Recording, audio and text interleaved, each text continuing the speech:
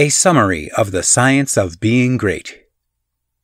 All men are made of the one intelligent substance, and therefore all contain the same essential powers and possibilities.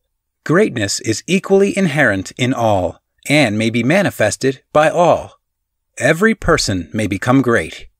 Every constituent of God is a constituent of man. Man may overcome both heredity and circumstances by exercising the inherent creative power of the soul. If he is to become great, the soul must act, and must rule the mind and the body. Man's knowledge is limited, and he falls into error through ignorance. To avoid this, he must connect his soul with universal spirit. Universal spirit is the intelligent substance from which all things come. It is in and through all things. All things are known to this universal mind, and man can so unite himself with it as to enter into all knowledge. To do this, man must cast out of himself everything which separates him from God. He must will to live the divine life, and he must rise above all moral temptations. He must forsake every course of action that is not in accord with his highest ideals. He must reach the right viewpoint, recognizing that God is all, in all, and that there is nothing wrong. He must see that nature, society, government, and industry are perfect in their present stage and advancing toward completion, and that all men and women everywhere are good and perfect. He must know that all is right with the world and unite with God for the completion of the perfect work. It is only as man sees God as the great advancing presence in all and good in all that he can rise to real greatness. He must consecrate himself to the service of the highest that is within himself, obeying the voice of the soul. There is an inner light in every man which continuously impels him toward the highest, and he must be guided by this light if he would become great. He must recognize the fact that he is one with the Father, and consciously affirm this unity for himself and for all others. He must know himself to be a God among gods, and act accordingly. He must have absolute faith in his own perceptions of truth, and begin at home to act upon these perceptions. As he sees the true and right course in small things, he must take that course. He must cease to act unthinkingly, and begin to think, and he must be sincere in his thought. He must form a mental conception of himself at the highest, and hold this conception until it is his habitual thought form of himself. This thought form he must keep continuously in view. He must outwardly realize and express that thought form in his actions. He must do everything that he does in a great way. In dealing with his family, his neighbors, acquaintances, and friends, he must make every act an expression of his ideal. The man who reaches the right viewpoint and makes full consecration, and who fully idealizes himself as great, and who makes every act, however trivial, an expression of the ideal, has already attained to greatness. Everything he does will be done in a great way. He will make himself known and will be recognized as a personality of power. He will receive knowledge by inspiration and will know all that he needs to know. He will receive all the material wealth he forms in his thoughts and will not lack for any good thing. He will be given ability to deal with any combination of circumstances which may arise, and his growth and progress will be continuous and rapid. Great works will seek him out, and all men will delight to do him honor. Because of its peculiar value to the student of the science of being great, I close this book by giving a portion of Emerson's essay on the Oversoul. This great essay is fundamental, showing the foundation principles of monism and the science of greatness. I recommend the student to study it most carefully in connection with this book. What is the universal sense of want and ignorance but the fine innuendo by which the great soul makes its enormous claim? Why do men feel that the natural history of man has never been written, but always he is leaving behind what you have said of him, and it becomes old, and books of metaphysics worthless. The philosophy of 6,000 years has not searched the chambers and magazines of the soul. In its experiments, there has always remained, in the last analysis, a residuum it could not resolve. Man is a stream whose source is hidden. Always our being is descending into us from we know not whence. The most exact calculator has no prescience that somewhat incalculable may not balk the very next moment. I am constrained every moment to acknowledge a higher origin for events than the will I call mine. As with events, so it is with thoughts.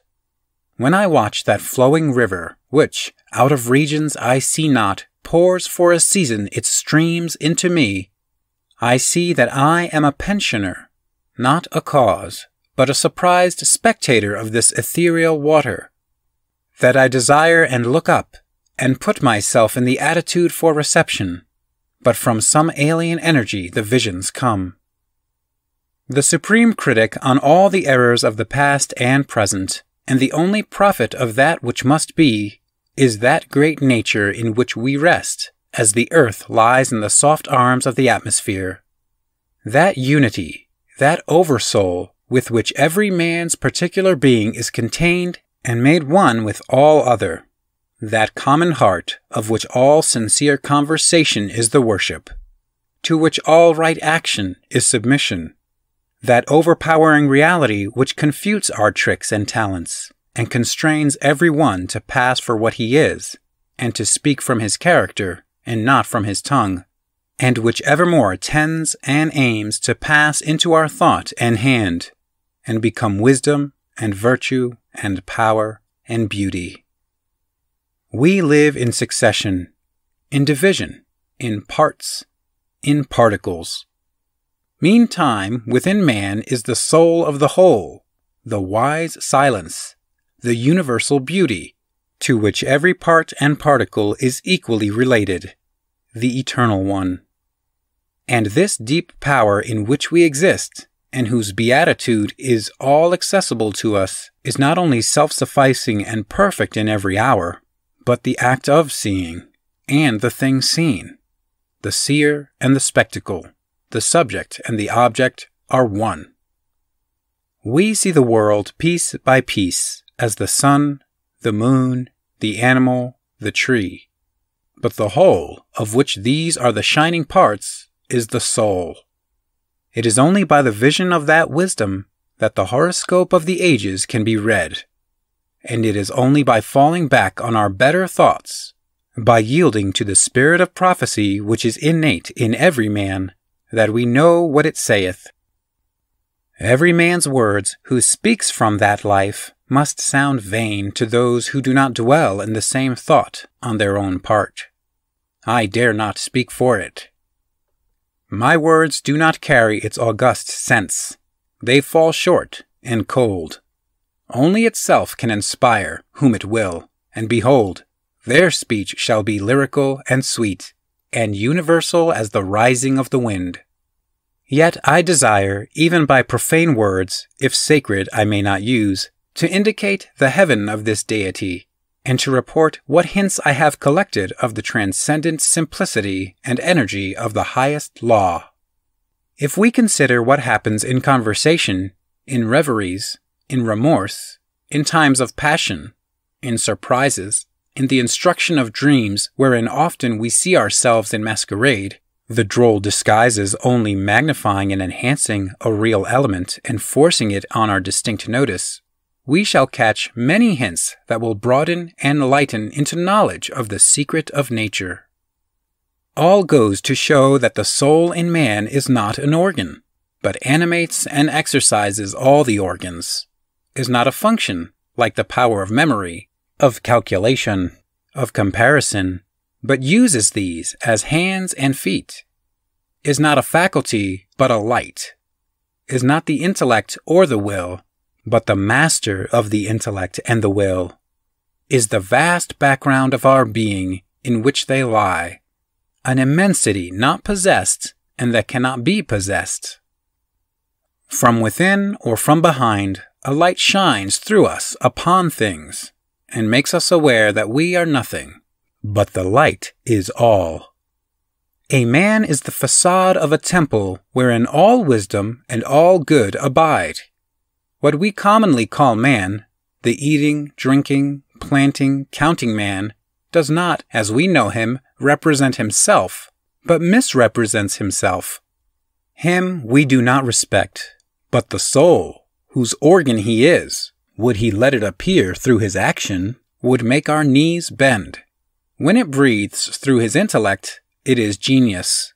When it flows through his affection, it is love. After its own law, and not by arithmetic, is the rate of its progress to be computed. The soul's advances are not made by gradation, such as can be represented by motion in a straight line, but rather by ascension of state, such as can be represented by metamorphosis, from the egg to the worm, from the worm to the fly.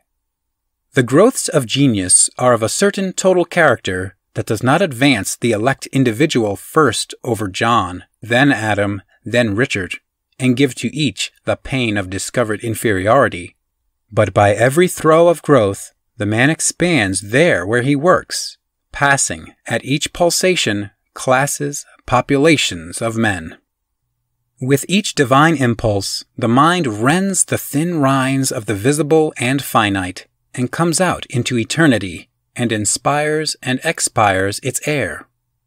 It converses with truths that have always been spoken in the world, and becomes conscious of a closer sympathy with Zeno and Arian than with persons in the house. This is the law of moral and of mental gain. The simple rise as by specific levity, not into a particular virtue, but into the region of all the virtues. They are in the spirit which contains them all. The soul is superior to all the particulars of merit. The soul requires purity, but purity is not it. Requires justice, but justice is not that.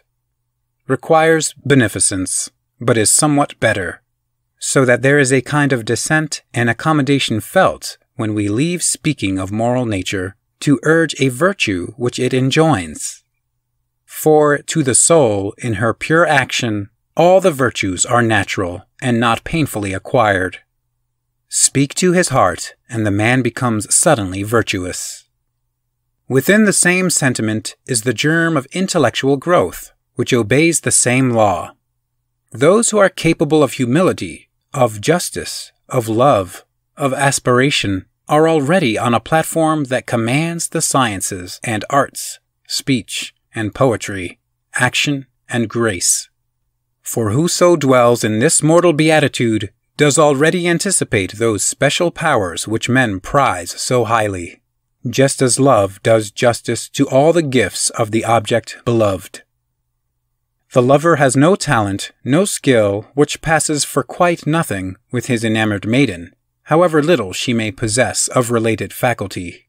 And the heart which abandons itself to the supreme mind finds itself related to all its works, and will travel a royal road to particular knowledge and powers.